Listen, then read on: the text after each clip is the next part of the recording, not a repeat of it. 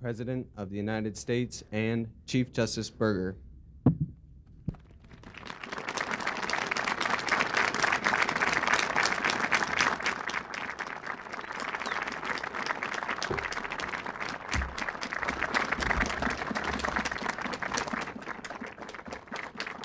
you.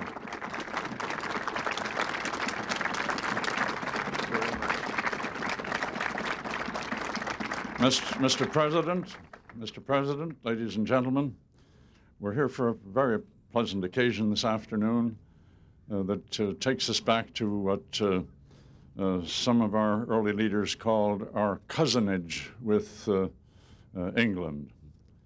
We're here to set this, to launch this great trailer truck, mobile billboard, with some very interesting things inside, which you'll see shortly.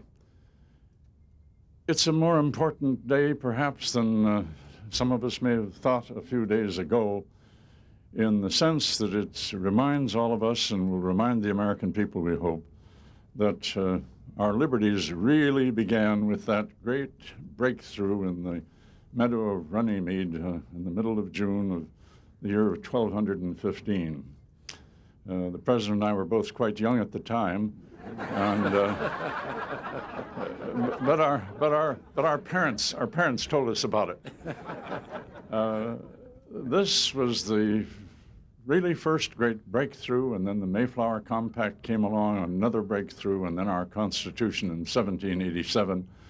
And Mr. President, I take a great deal of personal pride and privilege to have a share in launching this elegant vehicle, as the President of the American Express Company called it, launching it on the road as soon as you cut the ribbon. Ladies and gentlemen, the President of the United States. Thank you very much. Well, Mr. Chief Justice and distinguished guests, let me start by thanking Louis Gerstner and American Express for putting together the exhibit that I'm about to see. The documents gathered here are the springs from which the great river of human freedom rises. Assembling this exhibit at any time would be a great service to our nation. Doing it this year is, of course, especially appropriate, because this year we mark the 200th anniversary of the start of the greatest experiment in self-government in the history of man. Just 200 years ago this May, a small group of men from 12 of the 13 American states gathered in a hall in Philadelphia to debate the form of a new order for the ages. They came from as far north as New Hampshire and as far south as Georgia. Barriers of distance and special interest might have divided them and the people of their states from one another, but something even greater held them together. That something was a common dedication to the rights of man. It was their common devotion to the proposition that governments derive their just powers from the consent of the governed. And it was their mutual conviction that here on these American shores, they would raise a light unto the nations, a light of self-government, of liberty, and of hope. Yes, many of the founding fathers traveled great distances to get to Philadelphia 200 years ago. But in a larger sense, mankind has traveled a great distance to that hall as well. And today we have a glimpse of how long that journey was.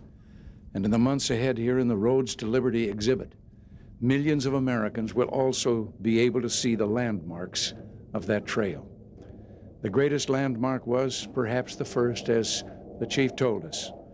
The year was 1215, the place was Runnymede. King John signed a great charter that declared that all free men had rights and that there were limits to the powers of the king. Yes, it was a great and enduring charter. Its letter remains in part in the statute books of Britain to this day, more than 7.5 centuries later. Its spirit remains entirely in the hearts of free people everywhere and will forever. And now let me say here to Dean Oliver Fines how deeply all Americans appreciate the generosity of the Lincoln Cathedral for the loan of the cathedral's copy of the Magna Carta for this exhibit. Many of the other landmarks on this road are small. The Mayflower Compact, the statement of a small group of settlers as they were about to set foot in the New World. The Fundamental Orders of Connecticut, the first Constitution agreed upon on American shores. It set out the government of just 3 towns. And even the Declaration of Independence, the Articles of the Confederation, the Constitution, and the Bill of Rights were written for a small country. Sometimes I can't help thinking there must have been monarchs and nobility around the world who smiled at our pretensions in that long, hot summer of 1787.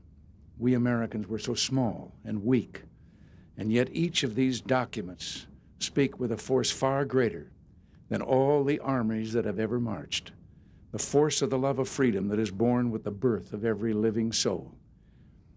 That force has guided us and given us strength in our journey for 2 centuries, our journey across a continent and to the stars, and into the heart of every man and woman on earth who dreams of a life of liberty. Today and in the months ahead, we celebrate this 200th anniversary. Let us, as we remember from where we have come, also think of the journey ahead. Let us rededicate ourselves to America's mission of freedom, and let us resolve that we will stand, as did those before us, with all who love freedom and yearn for democracy wherever they might be. And let us remember our heritage, and with it our destiny, the destiny of this shining city on a hill, this beacon of freedom for all the peoples of the earth. And now, I've talked enough, and with what remains for us to do, to go through and see this exhibit here, I will say, as King Henry VIII said to each of his 6 wives, I won't keep you long. Thank you, Mr. President. Well, Great. thank you. I guess we'll now go.